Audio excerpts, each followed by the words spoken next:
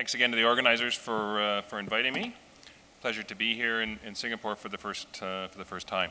So we're going to switch gears slightly in the next 20 minutes or so and talk about monitoring and trying to improve or preserve diaphragm function during mechanical ventilation, thinking not instead, but in addition to ventilator-induced lung injury, thinking about ventilator-induced diaphragm dysfunction. These are my disclosures. So I still like this, an old article now about the process of thinking about reasons why people fail to liberate from mechanical ventilation, and the fine print that you can't read there is a short list of, or partial list of reasons why people develop diaphragmatic weakness. But the point here is that diaphragm dysfunction from multiple causes can be an important cause to weaning failure. Now, if you're going to measure the muscles of respiration, there's all kinds of complicated ways to do it, as outlined in this nice review by Leo Hunks's group here. The gold standard, if you asked a respiratory physiologist about measuring diaphragm function, would be to do supramaximal magnetic twitch stimulation of the phrenic nerve, as shown here, with both an esophageal and gastric balloon, which I think if you just started approaching our patients and families with these kind of magnets, they might get a little bit concerned. Not very practical, but it has actually been done. To their credit, the group of Alexandre Demoule in Paris have done this in patients right at the start of mechanical ventilation, and showed that on day one, in fact, many patients had diaphragmatic dysfunction, and that impacted their ability to get off the ventilator.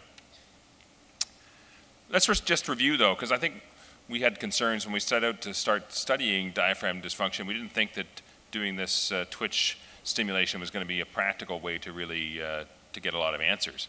Remind ourselves that although we see the diaphragm mostly as a dome on the chest x-ray, the important working part of the piston that is the diaphragm is the zone of apposition, as shown here, which contracts and lowers the whole thorax. So we thought about using ultrasound to measure diaphragm function non-invasively. And historically, I think many of us have used ultrasound when we've had a very difficult to wean patient and we're wondering if there's total diaphragmatic paralysis, and we'd look and see if there was excursion of the diaphragm when the patient was breathing spontaneously. But more recently, we've started looking at imaging the diaphragm using the linear array probe that we'd use to put in lines, and looking at it in the zone of apposition to better characterize the muscle. And doing that, as you can see here, here's a cross-section here. On the right side, there's good contrast with the liver behind the diaphragm, and you can see the two shiny lines of the pleura nicely outlining the diaphragm there. So that tells you, just in a static measure, about the thickness or the bulk of the muscle. The cool thing is that you can do this under live imaging and see how much the diaphragm is contracting with each breath. So on the left side here in this video, you can see that as the patient breathes, just like when you flex your arm, your bicep thickens. When you contract your diaphragm, it thickens also. And when you put the line through that red line in M mode and look at that over time, you can actually make pretty precise measurements of the changes in thickness that gives you an idea about diaphragm activity. So now, using simple non-invasive measures, we have measurements of both muscle bulk and how it changes over time if we do serial measurements, and diaphragm activity, looking at the thickening fraction, how much the thickness changes with each breath. We first started out just to see how this operated, and I'll tell you that we learned quite a few important things in this. The thickness of the diaphragm is different in different places and different angles. If you want to measure this serially over time, it's important to mark the exact spot that you're measuring. So when we're doing serial measurements in patients, we'll have a little X marks the spot side to this. And practically, it's much more reliable and more consistent when you do this on the right side with contrast from the liver than trying to find on the left side. Now, there's lots of reasons why the diaphragm might be weak in our critically ill sick patients, from sepsis to electrolyte imbalances, critical illness, neuromyopathy. All these things may be present, but we also wonder how much is the way in which we're using the mechanical ventilator impacting on these findings. We know that in brain-dead patients, when there's absolutely no diaphragm activity, atrophy can occur very quickly. And interestingly, this is a nice study from Martin Dress. There's a separation, though, between, this is not just all critical illness polymyopathy that we see. They compared groups that had diaphragmatic weakness versus ICU-acquired weakness. And while there was some overlap between the two, as you can see here, and maybe not surprisingly, those with diaphragm weakness had much more of an impact on weaning from mechanical ventilation, whereas ICU-acquired weakness really didn't have that strong an effect. We think about ventilator-induced diaphragm dysfunction through at least 3 mechanisms. Most commonly, and probably most best recognized, would be diaphragm quiescence causing atrophy. But we also may see injury through excess muscle loading, and also potentially through patient ventilator asynchrony, where the diaphragm is doing eccentric contractions and is contracting while the patient's actually breathing, or the ventilator is breathing out for the patient. So we started off with a simple study just looking at what's happened to the patient's diaphragms over time while they're on the ventilator. And I'll just walk you through this because it's hard to point from this angle. In the middle of this graph is the green line, which was about 40% of patients where we measure the diaphragm every day and nothing really changed. In red, you can see another 40% of the patients that had a rapid and significant reduction in their diaphragm thickness, which is suggestive of atrophy. And then a little bit to our surprise, we found a third group which had a significant increase in diaphragm thickness over time. And more about that in a second. Now, what did this have to do with their pattern of breathing? In this 3D graph here, the y-axis, the vertical axis, shows the change in diaphragm thickness over time. The x-axis is the duration of ventilation, so over the course of a week. And the z-axis, going backwards, shows their diaphragm activity, the thickening fraction of the diaphragm.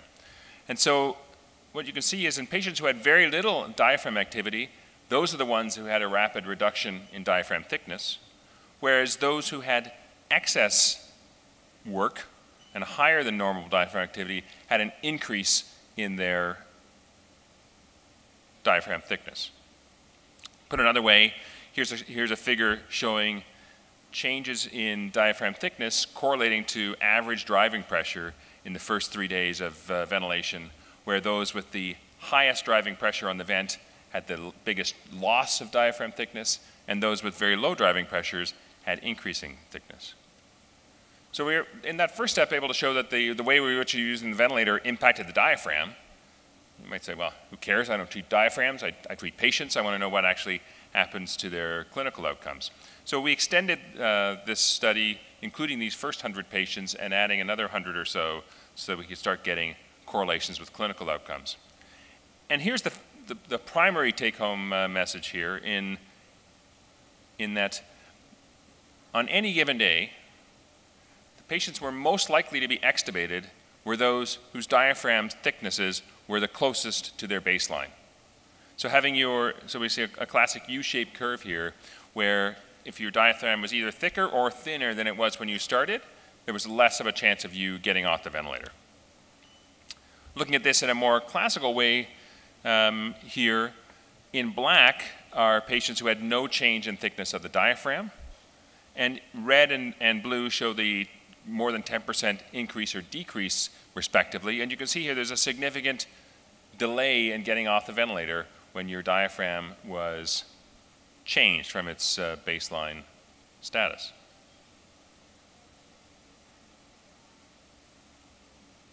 Again, here a nice U-shaped curve for duration of ventilation associated with changes in diaphragm thickness over time, with both increase or decreases being bad. or looking at this another way, the complications of mechanical ventilation, either death, reintubation, duration of ventilation for more than 14 days, or the need for a tracheostomy, all being associated with changes in your diaphragm. And more than that, it's related to the diaphragm activity as well. So patients who were breathing in that sweet spot of sort of normal amounts of respiratory effort had the shortest duration of ventilation. So we put together this story about diaphragm injury, or myotrauma, if you like, to keep similar vernacular as our ventilator-induced lung injury.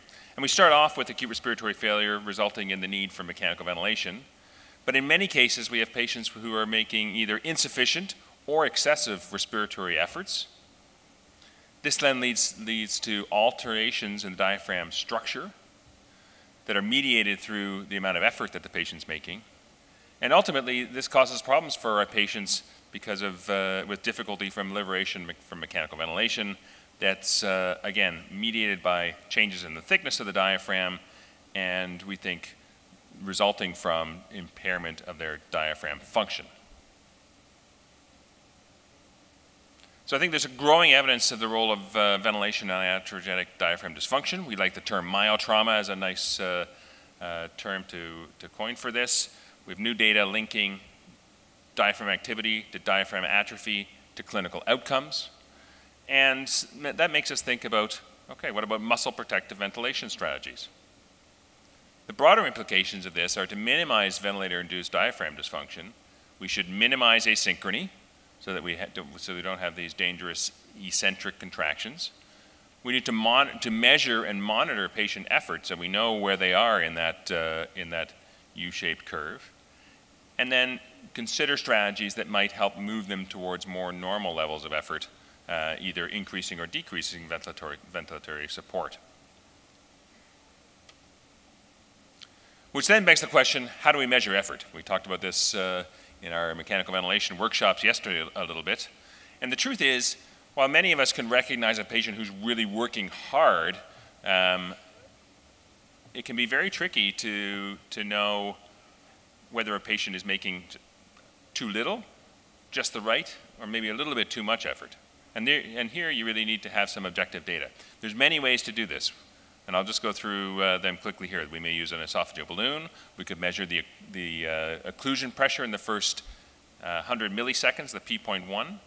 We can do another airway occlusion test. We can use proportional assist ventilation, or we could use diaphragm ultrasound, as I've shown before.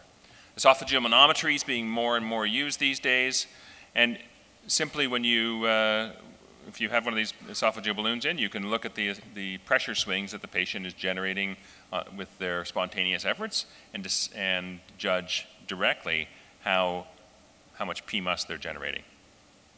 The P.1 is an old measurement, but again is coming back in favor. This is non-volitional and indicative of the amount of effort, the amount of drive that the patient has. So normal values of about -1 to -3. Things significantly less than -1 suggest that your patient is over-assisted and maybe just barely triggering the ventilator.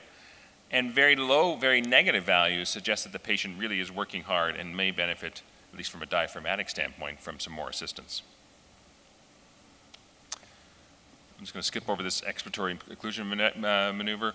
We could use proportional assist ventilation, which measures work of breathing, and then by knowing what the ventilator is doing, we can figure out what the patient is doing. If 50% support on PAV on the ventilator is generating 10 centimeters of water, then I assume that the patient is also doing about 10 centimeters of water effort, which is just in the upper level of this 5 to 10 centimeter water of sweet spot that I want to try and get patients into.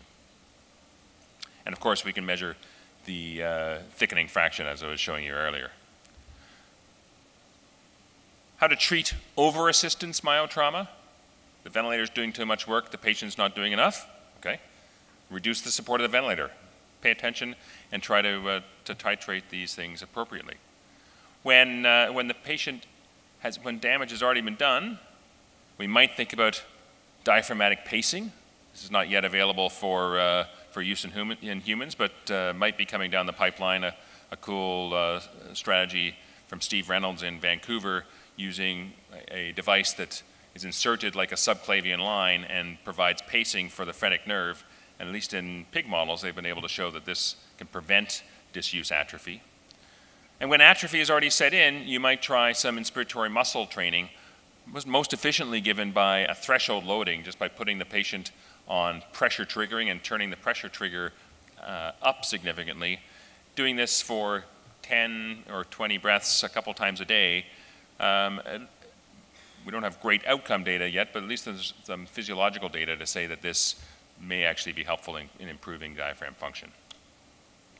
Last couple of slides, thinking about treating under assistance myotrauma. This can be trickier because now we're getting into the balance of preventing ventilator-induced lung injury versus ventilator-induced diaphragm dysfunction. But you might, if they're under-assisted, you might consider increasing the inspiratory assist on the ventilator. Often you'll find that there is no change in tidal volume because the patient's already driving much of this tidal volume with their own efforts. Increasing PEEP can sometimes actually help damp down high drive to breathe because of changes in receptors within the lung. You might consider neuromuscular blockade in this setting, but then we're trading over assist for under assist. You might consider partial neuromuscular blockade. This is the idea that patient self-inflicted lung injury really may be driving not just diaphragm injury, but also ventilator-induced lung injury. And again, this group from Amsterdam and Leo Hunks have shown that you can, by carefully titrating small doses of neuromuscular blockade, they were able to keep patients breathing spontaneously, but nicely reduce their tidal volumes.